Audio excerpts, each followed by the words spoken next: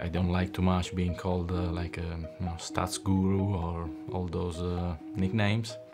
I describe myself in the golf data landscape as someone that is able to use data. So in this condition, I go for the pin. My scoring average is 3.68 and also played the game at the highest level, and I think it's a pretty rare combination. A chip shot from right of the green is much easier than laying up to 60, 70 yards away. I wouldn't know exactly how to address myself, but I like, secret weapon is something that we use a lot for the Ryder Cup. My name is Edoardo Molinari. I'm a professional golfer and I'm also Arccos Chief Data Strategist.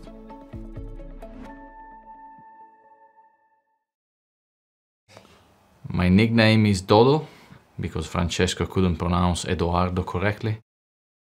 I studied engineering in college in Torino, and I thought that it would have been cool and helpful to have some stats about my game. So I started tracking back in 2003. I developed a very simple spreadsheet, started tracking number of putts, fairways hit, greens regulation, and then during the years that became bigger and bigger and bigger. I had some breakthrough in using the data. I realized that I was very good with my wedges from a certain range. So I started laying up at that distance and I started making a lot more birdies from that distance. This is the US Amateur Trophy. It's a replica from the one I won in 2005, a long time ago now. And then I have the two Ryder Cups here, one that I played and won in 2010, and then the one that I was vice captain for in 2023. There's a putting platform. Sal is testing it properly. You got lasers, you can move it up to 5% each way. Stimping at 11, so it's good speed, good tournament speed. I've been putting better recently, so I'm actually now better than the average PGA TOUR pro from here. To the right. Edoardo's so unique. When you think about outside the stereotype of a professional athlete, you don't really think about somebody who's like a brilliant engineer, and that's like Edoardo's got that unique combination. Well done. Good luck. That's why he's a professional golfer. There was a player in Europe that came to ask how he should play a certain hole. Matt Fitzpatrick is on the move, 149 yards away at the third. Take a look at this beauty. And it falls. Fitzpatrick with a 2 there at the third.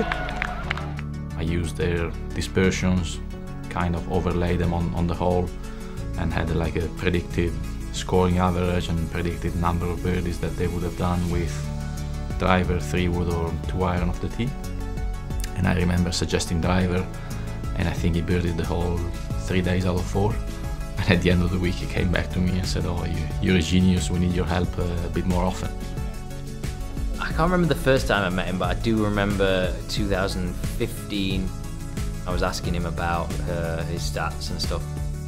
He told me they had this laptop and it had thousands and thousands of rows of data, and it's really slow and it doesn't load. I showed what I was building to Matt. It was very raw and nowhere near the finished product, but he was very impressed with what he saw. Then as soon as he started playing after COVID, he was the very first one to start entering the data in the system and to see the benefit of it. To think how far he's come from there, I'm sure he's pretty delighted. With the data that we were tracking with Matt, it showed us pretty clearly that with his accuracy, if he gained distance, he could have been one of the best drivers of the ball. It tells you exactly what you're doing. That one thing you find doesn't change your game, and you can improve by 3, 4, 5 strokes, and it makes a hell of a difference. I couldn't believe how much distance he gained, and the accuracy was still intact, which is a very difficult thing to do. I think we've both pushed each other on. I think he's helped me understand the game a little bit better. And it was very rewarding. I would have never thought when I started this that I would have helped a major champion win a major, and it was very, very satisfying. What a great champion. The insights he gives me, the reports, it's all extremely valuable. I feel like I've helped him with a few things as well, with some of my feedback, and it's nice to have been able to do it together, really. I think it was within 8 weeks, I was up to 10 players. I never thought that I would get to this point. I never thought I was going to be a vice captain one day for a Ryder Cup team. I felt like I pushed for him to get that role as well before he got it. Edoardo's very key to the success of the Ryder Cup. We need someone that we can rely on with the statistics, and you know, this game is all about finding those incrementals, you know, those little bits that can help you, and you add them all up and hopefully it results in a trophy. My role as a vice captain is mostly to help Luke have an understanding of how the players are playing. The stuff that he's built for Luke to help him with selections, with pairings, all sorts of things, I think is fantastic. Anytime you can be involved in the Ryder Cup, it's something exceptional, it's something that, you know, goes in your career resume. When I think about the week in Rome, I would say very rewarding. 2025 at Bethpage is going to be an incredible Ryder Cup for many different reasons. The New York fans will be very tough, will be very loud. It's a once-in-a-lifetime opportunity for all of our players to accomplish something truly incredible. It's been very busy in the last few years, especially the last few months.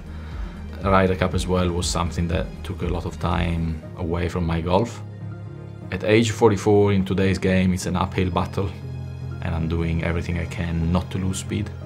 Plus, you get to play against younger players who are usually much longer, so I need to make sure that everything else is working. I have 2 kids and a wife when I'm at home, so I want to make sure that when I go practice, I spend time on what's relevant, what I need. I make sure that, you know, my blueprint is more or less where it needs to be, and then if not, thanks to all the data that I'm collecting, it's very easy to address it right away. So driving was good, gaining 0.8, approach play was excellent, 1.3, short game was okay, 0.3, and putting was very good. Like, you're gaining a ton of strokes from every distance in your approach game, except 125 to 150, which is like noticeably lower. Sometimes I'm not that good at short irons. I think a lot usually is distance control there. So then in this case, what I would do is I'm going on the range and I'm going to hit a few shots with the TrackMan, maybe hit shots to uncomfortable numbers. All right, so let's do 125 to 150. What's the average PGA Tour approximately? From 144, well, 24 feet, 20, okay, something like that. If it's not short, it's good. Whew. 7 feet, gain half a shot straight away. Nice start. Good start.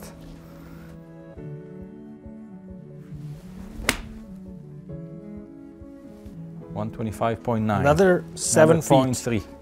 2 times in a row, 7 feet.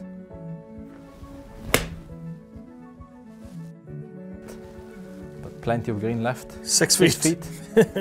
Another half a shot. Let's see how we did. You hit some ridiculous shots. And all in all, 0.9. 0.9 so shots. It's like double what you wanted, which was like half the goal a shot. was like half a shot, so 0.9. So it was a good session, I would say. Gotta get my round started. Me too. Let's see who does it quicker. I think I'll win this one. I think. And done. Done. Just. No, par 5. I'll give you half a shot. Yeah. Half? Half a shot. Right. One of the things that we're going to be launching is really taking the core strategy work that Edoardo's done and continues to do for the top players in the world and bringing it to every golfer in the world that wants it. Is exactly the same as what I'm doing for Fitzy and other top pros in the game in terms of course management and strategy.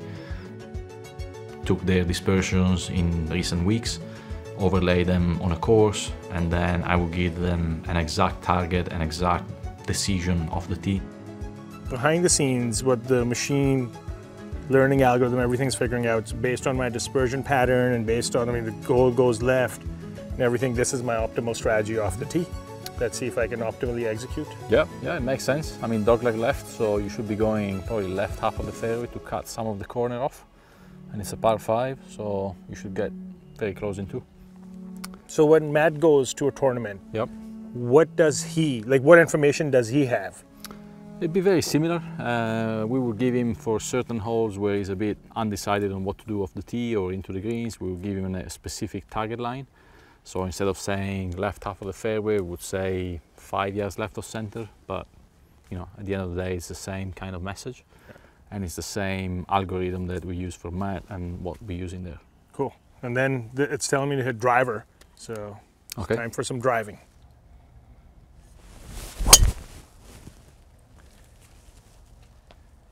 Perfect. That's exactly right. So I pull up the phone, look at the hole, and it's telling me driver almost on the right edge of that left bunker, which sounds about right. So I'll try and do that.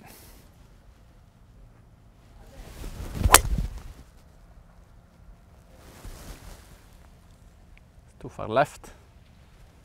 Well, I didn't hit a good shot. It was a little bit too far left, but I like the line they gave me. And what's amazing about it is, one, it will work for every golf hole in the world. It'll adjust for weather conditions. And what's your optimal target? And that's not existed for any golfer except the 40 best golfers in the world that utilize Arccos Pro Insights right now. And we are bringing that to every golfer in the world. Basically middle, like past that bunker, stay right, like can I go left? Mm-hmm. And we'll always carry the bunker out most of the time. So go on 3 wood, I get half a shot from Edoardo.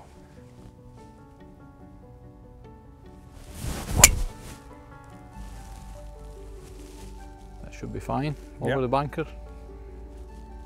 Yep, okay. Good shot.